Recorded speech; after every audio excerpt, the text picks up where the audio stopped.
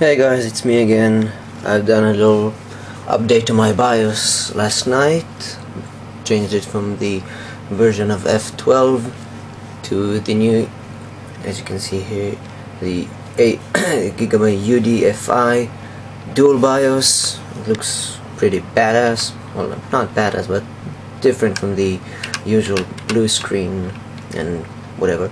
And I've had a little bit of trouble doing it last night, so I thought after I've done it, I thought maybe I could make a little, I don't know, like a guide or something to help you do it too if you want to do it.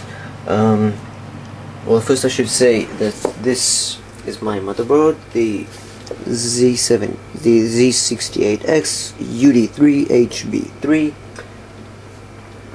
and just 1 second, guys. Okay, I'm back, guys. Sorry about that.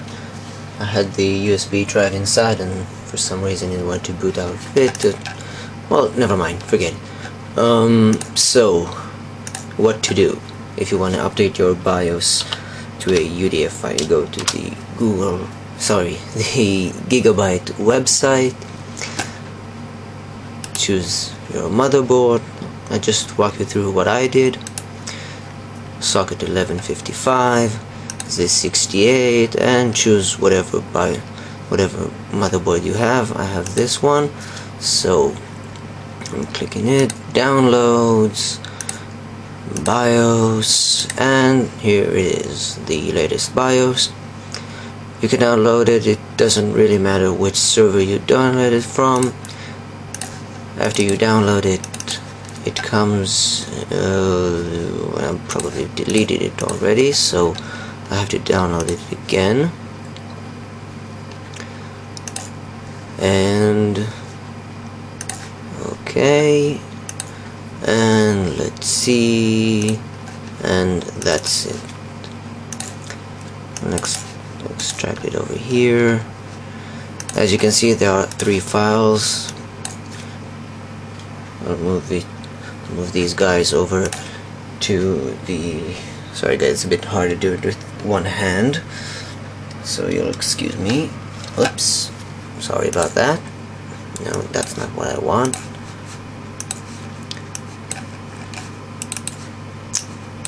I want to take all you 3 and move them over here when I can play with them much easier. And now,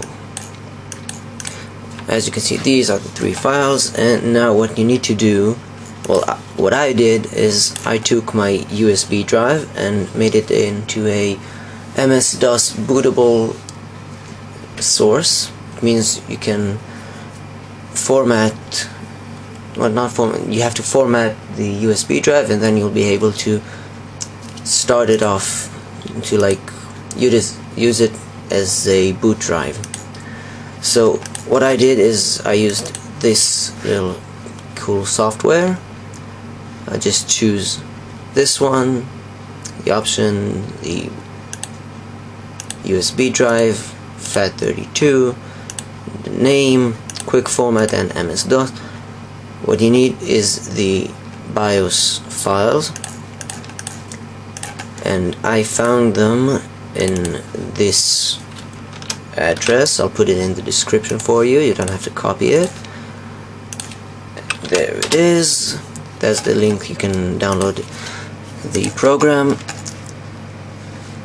Down here you need to download it, and over here is the boot files. You just extract them, and when the program asks you where do you want to use it from, you select these files. It takes a few minutes until you get to do it, until it like completes the format and whatever.